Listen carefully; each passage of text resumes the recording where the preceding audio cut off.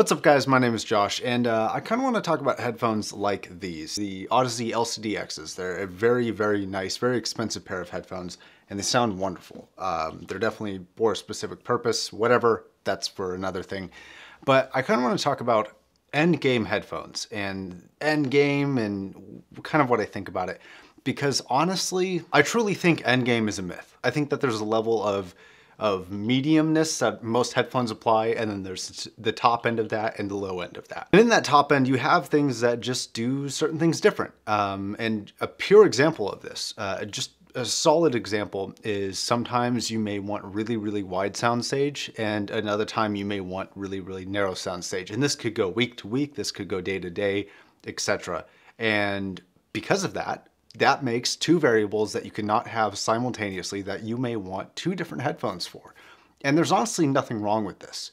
But the idea of like an Endgame headphone, I feel like it's just kind of tricking yourself. Like, you can be happy with a headphone. Like, I was happy with 600s when I owned them. I never really wanted to upgrade. I just wanted to hear other things. I didn't think that there was anything wrong if I didn't end up selling them for new gear.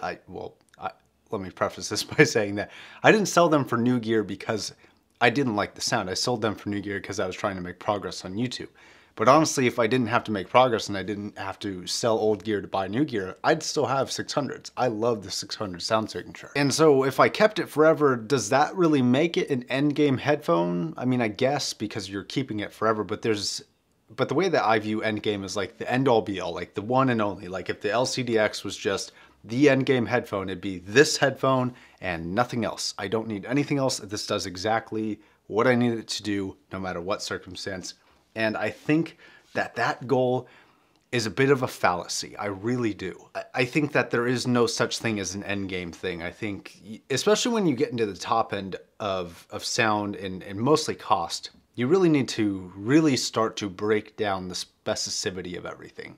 And sometimes you may want a cleaner sound signature, sometimes you may want bassier, sometimes you may want V-shaped, neutral, mid-range focus, whatever it is. So I think Endgame headphone isn't really a thing. I think that you could have a set of headphones, just like you could have a set of lenses for a camera, or a set of cars in your collection, or a set of whatever it is, a set of watches in your collection. There's not going to be that one thing or that one piece that is going to be your end all be all. It is not going to be the end. And there's always going to be something that you may want, or something that you hear later down the road, like at a friend's house, at an audio event, that's just a little bit better. And then you're going to desire that, or you're going to desire something that's just perhaps a little bit different. And there's always going to be that little bit extra that's going to lead you towards a different path. With the end game thing, the way I view it, honestly, is that the end game, if there is an end game, is the actual journey itself. It's the process of trading up, of trading sideways, of even trading down to get something that's just different, that doesn't have kind of the same style and tonality that the current product that you have has. And to me, it's really about just taking the next step. It's always about just continuing and continuing and continuing. And the end game is the game itself. It isn't a final destination for me. I mean, death, technically. But now I just wanted to create this real quick because this is purely my opinion. I could be wrong, I could be right. There's no right or wrong here. There's just my opinion and your opinion. And since, you know, audio is so diversified in opinions, I'd actually love to hear if you have a differing opinion than mine, or if you agree with mine. I'd love to know if you think like, you know, you can be perfectly happy with one particular thing if you hone down your sound signature enough. Because maybe you're that specific on what exactly you want and something does it absolutely perfectly.